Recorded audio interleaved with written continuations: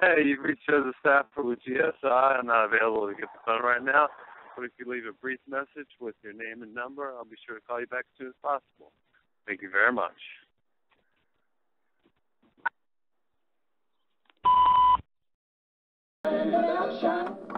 All around the water tank, waiting for a train, 1,000 miles away from home, sleeping in the rain.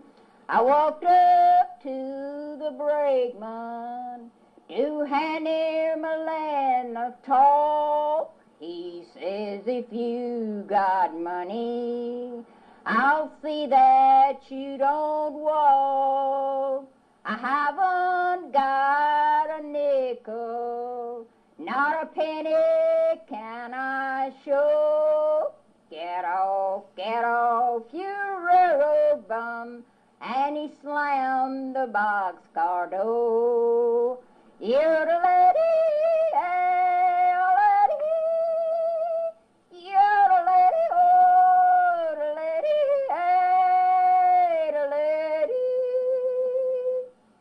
Put me off in Texas, the state I dearly love.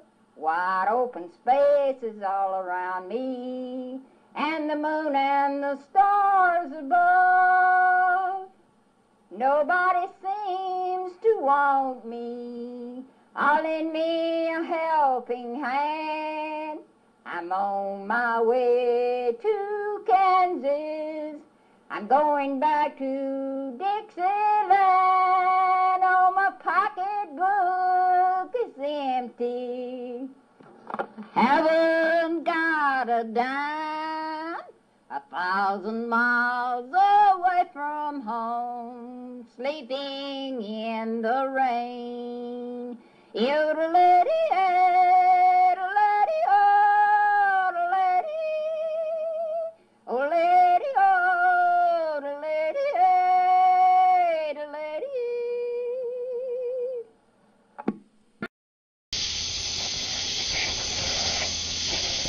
This is the Night Creatures.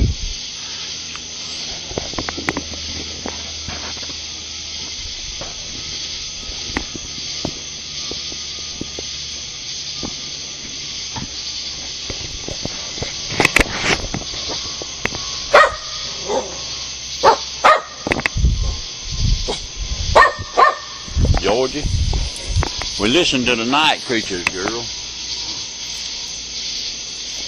There's the airplane. I might as well cut it off. There's the train.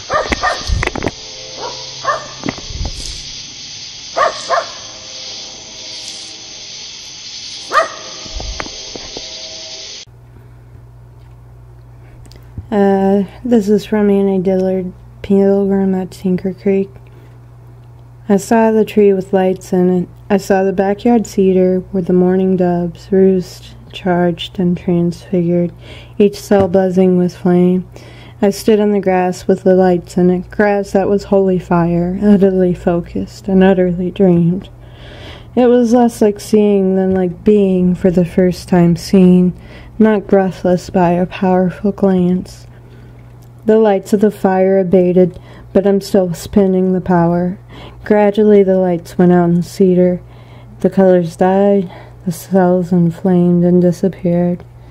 But I was still ringing. I had my whole life been a bell, and never knew it until that moment when I was lifted and struck. I have since only rarely seen the tree with the lights in it.